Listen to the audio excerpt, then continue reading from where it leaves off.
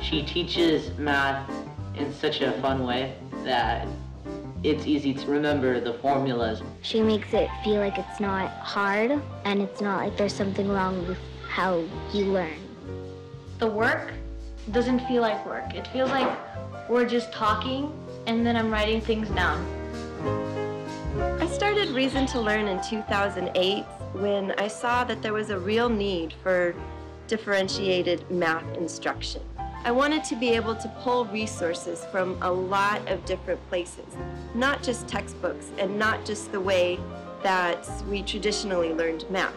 When a parent calls me and they want to know about academic therapy and tutoring, the first thing we do is talk on the phone for a while so they can get a sense of me and I can get a sense of what their concerns are, where their child is having a breakdown in comprehension, and where I can best fit in to help them.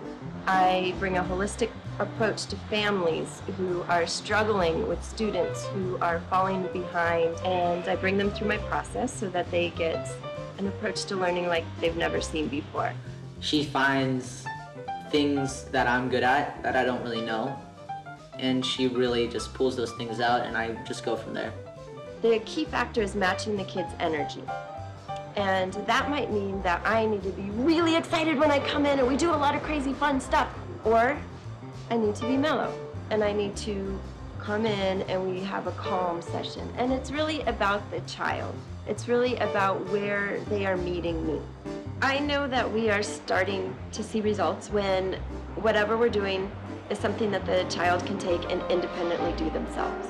As an educational therapist, I work with a ton of brilliant children who just haven't found the way that their brain works yet. And I was one of those kids that did not get it the way the teacher was telling me. And that experience, I think, really helped me to understand how kids are feeling emotionally about math, and it's one of the reasons that I love teaching them now.